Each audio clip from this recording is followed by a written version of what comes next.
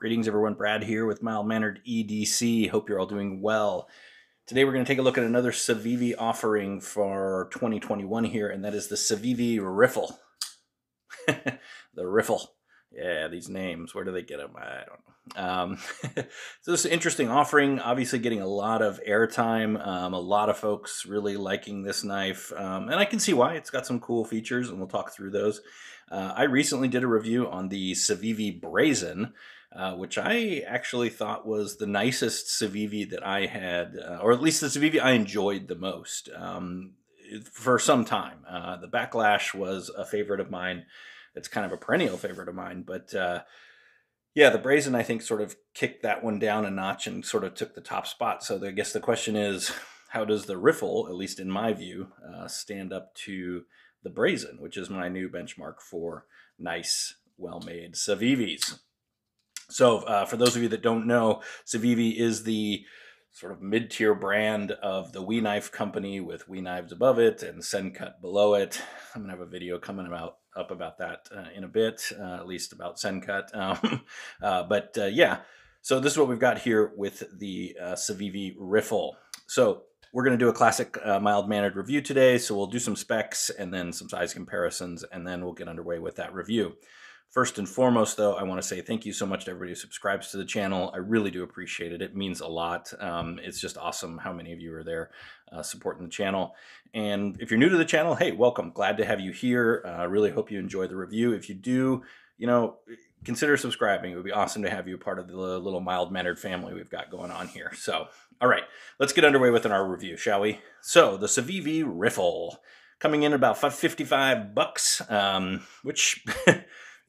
for the materials, that's going to be one point that I'm going to give it in the pro column. That's, I think, a pretty good value, all things considered. Okay, so some specs. So we've got a blade length here of 3.46 inches, a blade thickness of 0.118 inches, a handle length when it's closed up of 4.52 inches, and a handle thickness of 0.47 inches.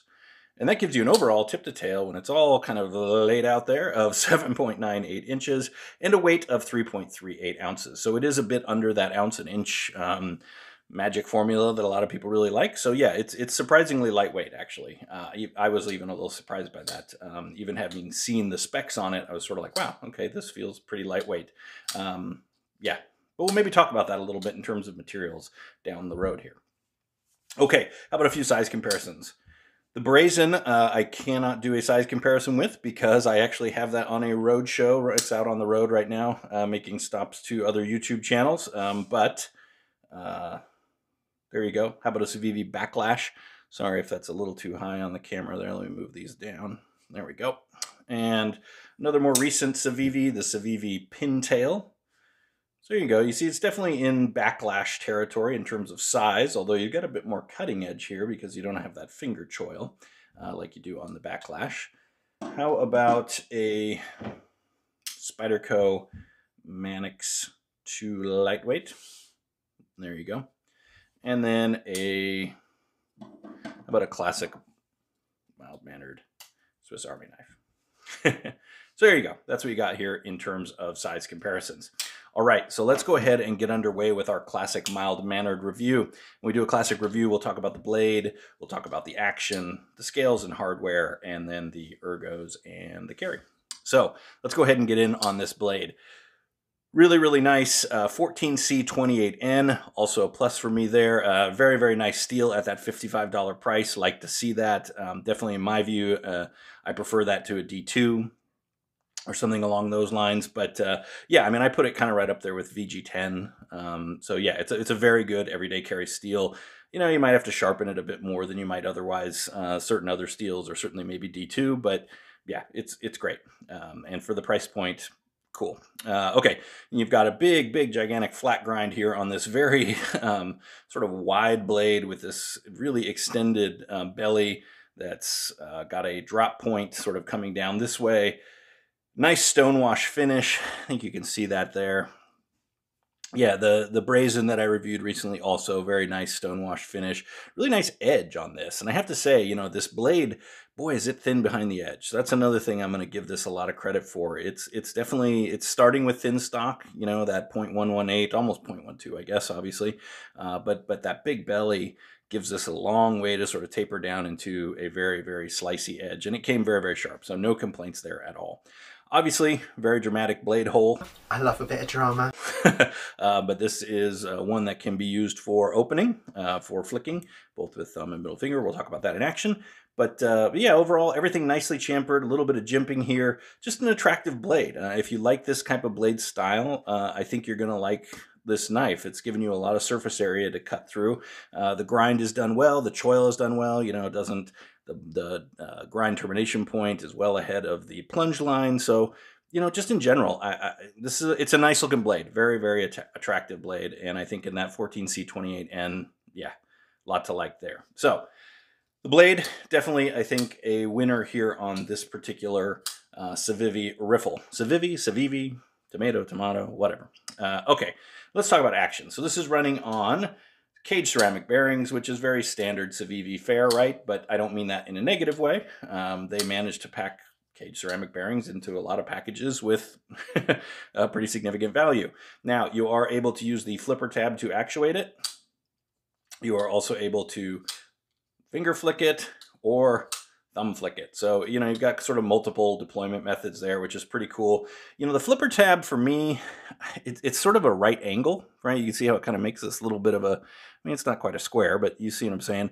And right on this edge for me, it's a little bit, the jimping's a little bit aggressive, a little bit sharp. So it did end up, you know, it's not like super uncomfortable, but it's just definitely a little bit, I don't know. I would have liked to see that maybe a little. In fact, I'm not sure I'm a huge on this design of the flipper tab in general. It's like it can't quite decide if it wants to be a push button or if it wants to be a light switch. And I'm not saying that it doesn't do either well. It certainly deploys just fine. And I have no complaints about that at all. In fact, the action is very good. You know, typical sort of quality Civivi action. I mean, it's running on ball bearings. It darn well should be at this point. The way they've been doing this, they've got that pretty perfected. But yeah, but the flipper tab, I'm a little... I don't know. In fact, I could have seen this knife maybe without the flipper tab altogether. Pure genius. It does have this hole in it, which again, you know, I don't know why you did that. I guess just more for design and aesthetics. But definitely, you know, finger flicking, thumb flicking, it works just fine. It's quite falsetty. It has worn in well. It's got a very, very good action. No complaints. And, you know, comparatively to the Brazen that I had, I feel like it's right in that same wheelhouse in terms of quality action. I think I might have liked the Brazen maybe a little bit better, but I'm not sure. That could just be in my head in terms of action. But anyways, there you go. And I don't have the two side by side to compare. But and I don't know why I'm comparing the two. It may be artificial to compare the two. I'm not sure they're apples to apples, but they are sort of the two newer Civivis that I'm sort of comparing, at least in my mind, as being kind of the two most popular right now. The other one out there is the Keen Natter, again, with these names, that seems to be getting a lot of, you know, and Civivi I definitely think is coming in strong here in 2021. And the action on this riffle is no different. You do have a liner lock with a good lockup, you know, maybe 20% or so, 20-25%, which is just fine. You've got no blade play, no blade rock, anything like that, which is nice. Right. Obviously, you don't want any of those things in your knife. So overall, you know, good action, nothing to complain about there. I'm sure as it continues to work in, it'll be great. It's a little bit, well, no, maybe not. Maybe I was just winging on it too hard earlier when I was playing with this in the car, actually. You know, it's styled, I don't know if I'd say it's a soft detent. It's not, you know, because again, they're trying to, it's a thumb flicker or finger flicker or whatever. So it's a fine detent. I'm not going to knock it. I probably was going to be more critical on that, and I'm stopping myself. I think it's just fine for what it is. So there you go. Fine detent. All right. Scales and hardware. Yes, sorry, my mind went blank there for a minute. Scales and hardware. So, okay, we're going to talk through this, but this is where my biggest sort of with this knife is going to be, personally. This is available in a number of micartas. I think an OD green, I think a tan, and then this brown. And then it is also available in a carbon fiber G10 mix. And this G10, it looks very nice, certainly on pictures. And it is a G, they are, I'm sorry, did I say G10? Micarta. This micarta looks very nice in pictures, and it is micarta scales and this micarta backspacer. The feel of it, though, to me, it feels a little Fisher Price. I don't know any really other way to say it. It doesn't feel like high. It doesn't feel like it's all that high end. And don't get cheap on me. In terms of micarta, especially when you consider, where do I have one around here? Oh, here it is. This QSP Hawk,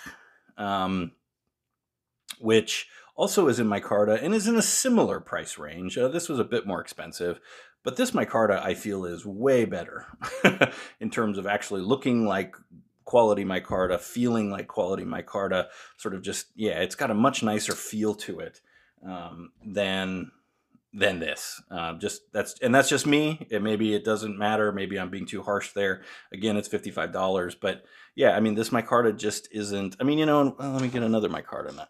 So even compared to this micarta, which I know can on this G-slip has a tendency to dry out, and you put some oil on it, but just feels more like micarta, where this feels more like plastic made to look like micarta. And I know this is real micarta, 100% real micarta, and I don't want to harp on this too much, but that's just a complaint I have.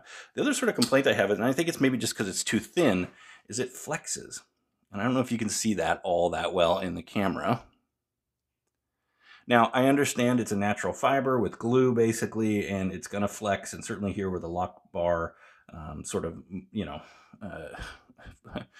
it moves away from it where it's extra thin, but it even kind of flexes here on the stainless steel liners.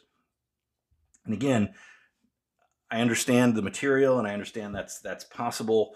This is maybe just thicker, but there's a lot less flex on this particular micarta than, and again, I think it's maybe a bit thicker, but so just overall, you're hearing me, maybe I'm just belaboring this. Overall, you're just hearing me not super love this micarta.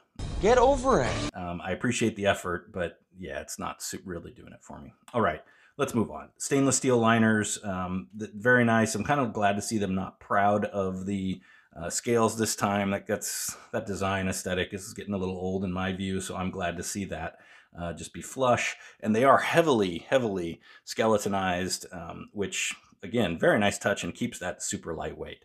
Then you do have this stainless steel pocket clip. Nice, yeah, we'll talk about that in a sec. So, just overall CVV pivot, flush mounted hardware, those things, although they do the flush here, but they don't do the flush here, but whatever, that's, I think, a minor gripe. But by and large, yeah, like you said, or like I said, maybe you said too, I don't know, tell me down in the comments. This is the part of the knife that I'm sort of least enamored with. It just feels a little budgety. And I understand it is a budget knife, but I don't know.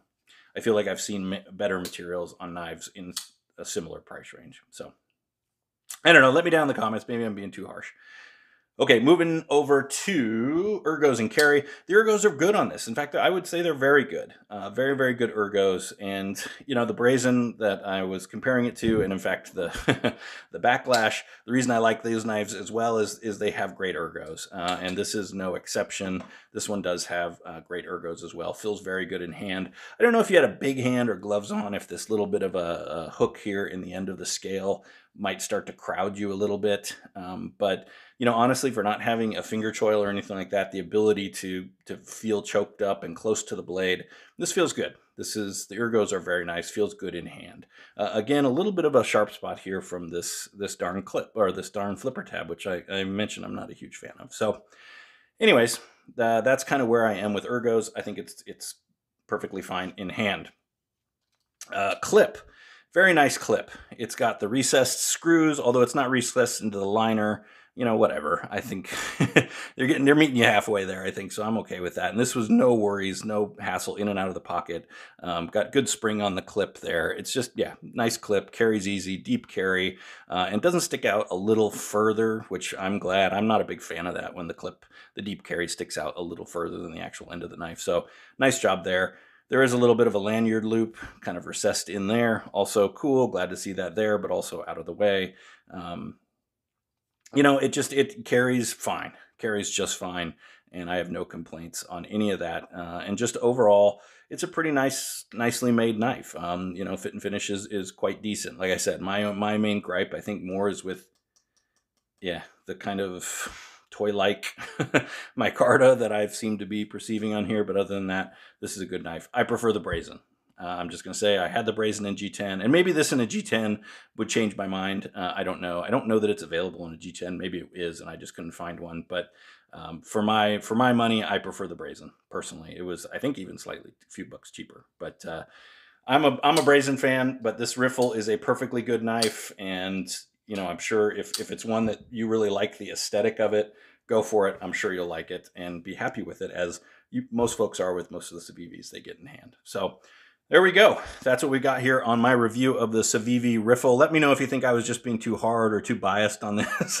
I clearly liked the Brazen better, but you know, let me know. I think this knife does some good things, but I've also got some little quibbles with it as well. So anyways, with that, I hope you're all doing really well out there. Stay safe, be mild-mannered to one another, and all the best.